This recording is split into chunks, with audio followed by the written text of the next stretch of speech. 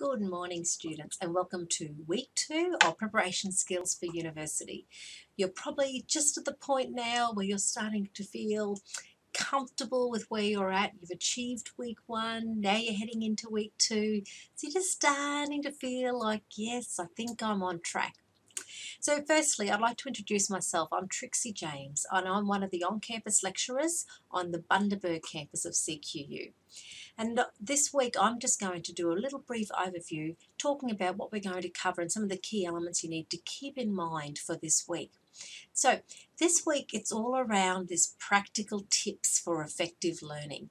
Really, you could just about say this is probably one of the most important elements of being a successful student, because if you don't get this part right, it possibly could unravel you for the rest of your journey. So really take note of some of the strategies that we suggest to you in this particular module. So what we're going to look at is a model called CREAM. It's a general principle which helps you to understand your own attitudes, your own motivation towards study, and it gives you some really practical tips to help you to ensure that you are on the right track. So we use the CREAM analogy, CREAM, CREAM.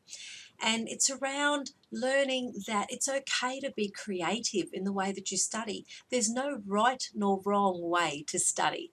So be unique, try different things. Don't be afraid to try something new. The second part that's very important is about being a reflective learner. So reflecting on what you've learned, but also reflecting on yourself and how you're growing. The third part is about being an effective learner. You want to use your time wisely. We always say we want you to be a savvy student. You want to learn how to be effective, what things to do to make this journey so much easier for yourself. We're going to teach you about being an active learner. So active note taking, active listening, active participation. Even as an online student, you can still be very active in the way that you approach your studies. And finally, what is it that's motivating you to be here? We're going to look at how you can motivate yourself as well. So, some of the key things that you really need to be thinking about this week is number one, the first quiz is due. So that's due at the end of week 2.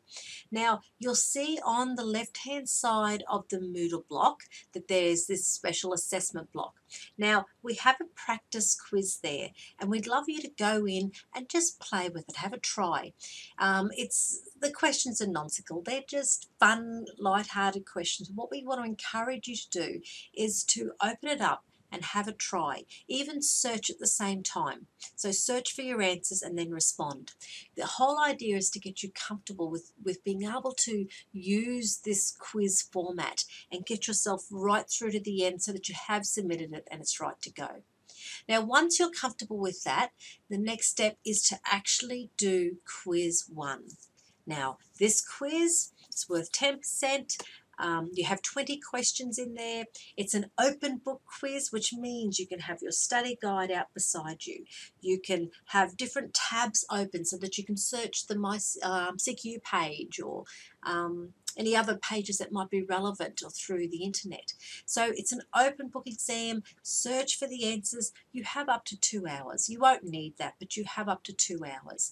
Now, when you get to the end, make sure that you confirmed that you've double clicked it so it's submitted correctly, and then when you see your responses and whether you got them right or wrong, make sure you take note if you did get them wrong, because you can't go back in and have a look. So just note down those little ones that you may have got wrong. So that's due at the end of this week. Now, the next one you've got to be thinking about is Learning Portfolio A. And again, you'll find this on Moodle if you click on Learning Portfolio A. Utilize the videos that are there. Jenny explains it beautifully for you so that you understand what it is you're going to be doing. So have a look at the video. Download this task description because that explains each of the questions in a little bit more depth, and then you'll need to download this Learning Portfolio A template.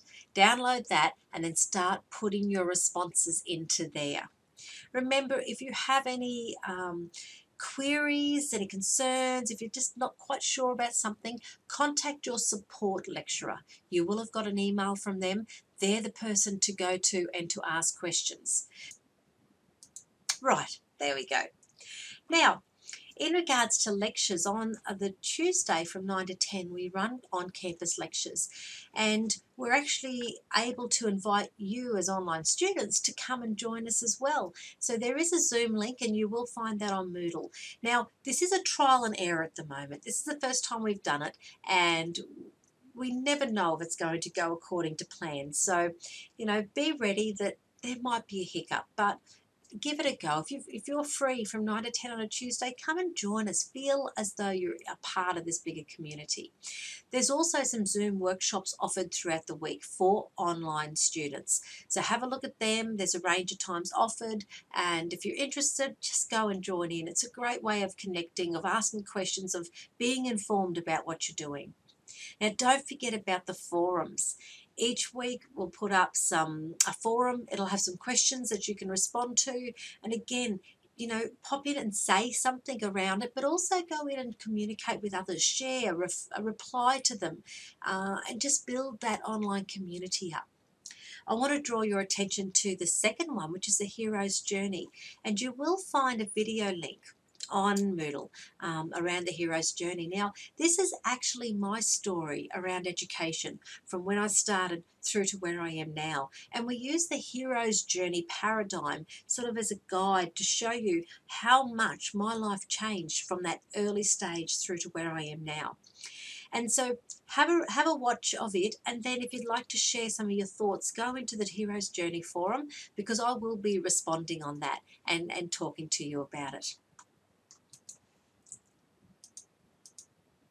Now, the final thing is setting yourself up for success. Now, Helen's gone in and created these amazing yoga and meditation videos at the end of the week. And it's something that we want to encourage you to be mindful.